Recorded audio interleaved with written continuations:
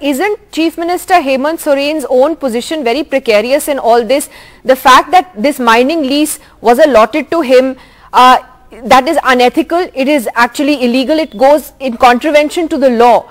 Shouldn't he just resign on his own? Well, I think the law needs to take its own course, and we need to wait for the final verdict. Let there be a proper investigation and let the final verdict come out. But as far as BJP trying to poach MLAs, we have seen even in the past in states like Maharashtra, in states like Madhya Pradesh, Karnataka, they even tried, though they did not succeed in Rajasthan, they tried in Bihar, as how BJP has constantly used all its resources, be it financial resources, be it misuse of central investigating agencies, be it CBI, ED.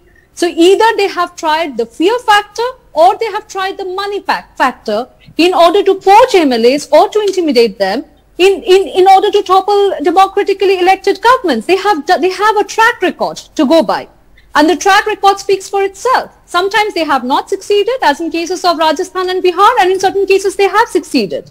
And we are seeing it round the country. But how much of the responsibility should Mr. Soren himself accept? Let me ask Mr. Tanuj Khatri that question. How much responsibility should Mr. Soren accept for the situation you're finding yourself in today? And also, Mr. Khatri, all these reports that if he loses the MLA position, then maybe somebody from his family will become chief minister. I mean, is this really the time and day and age for this?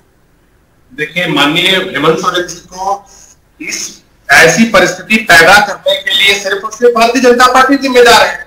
और मैं आपको बता रहा हूं नीतीश जी कि लगातार इस तरीके की बातें कहना, ये इसके पीछे की मंशा को समझने की जरूरत है भारतीय जनता पार्टी के सांसद की और अन्य नेताओं की, कि वो ऐसा नैरेटिव इसलिए तय करते हैं कि हेमंत सोरेन जी की जगह कोई और मुख्यमंत्री बनेगा।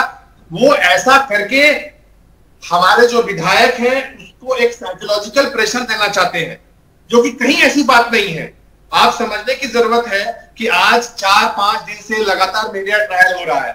अभी तक चुनाव आयोग ने अगर जो निर्णय दिया है, एक संवैधानिक प्रक्रिया के तहत चुनाव आयोग ने जो निर्णय दिया होगा, कानून के तहत दिया होगा, और उस कानून के तहत उसमें कोई भी व्यक्ति फुल स्टॉप और कॉमा भी नहीं जोड़ सकता है, चाहे वो अहंकारी भारतीय जनता पार्टी ही क्यों ना हो, क्योंकि संविधान ने शक्तियां प्रदान है। तो अभी तक पर्दे के पीछे से इसको रोकने का काम क्यों कर रही है भाजपा? उनको इसका जवाब देना चाहिए।